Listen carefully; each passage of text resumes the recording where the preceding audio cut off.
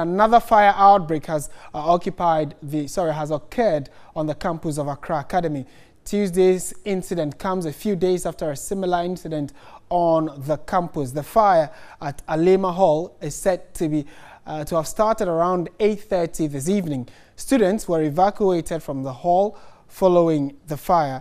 The Ghana National Fire Service sent some fire tenders to battle the flames. After the last fire on January 15, school authorities appealed for support to rehabilitate the dormitory, which was gutted by the then fire.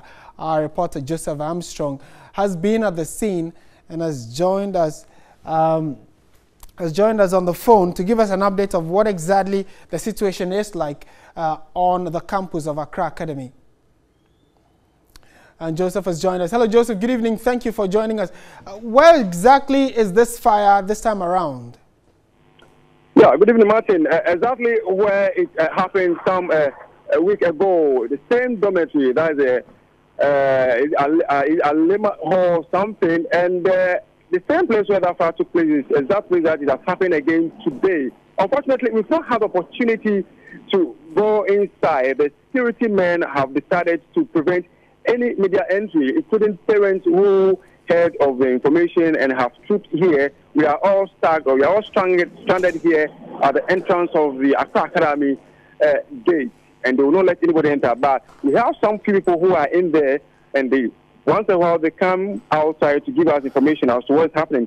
Currently, we are told that the fire has been brought under control. Okay. But for the meantime, the students whose dormitory has been burnt down this place now. This evening, they have to go and then sleep with the other colleagues in the other dormitories that was not affected by the fire.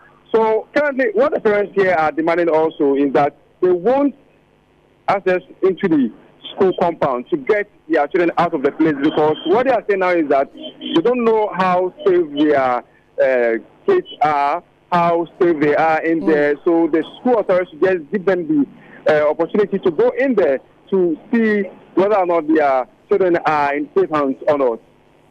Right. But have you been able to at least speak to some of the national service personnel there, or maybe school authorities, to find out whether they are able to ascertain what the cause of the fire is?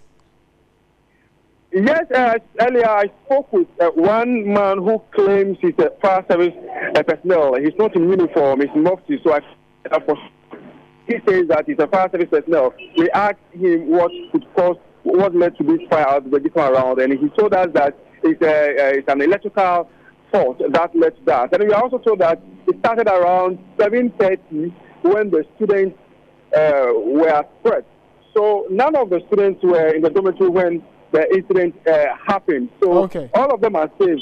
Just that for those who have their belongings and their trunks and what have you got bent. That's what I can say now, Martin. Thank you very much, Joseph Armstrong, reporting live from the campus of Accra Academy.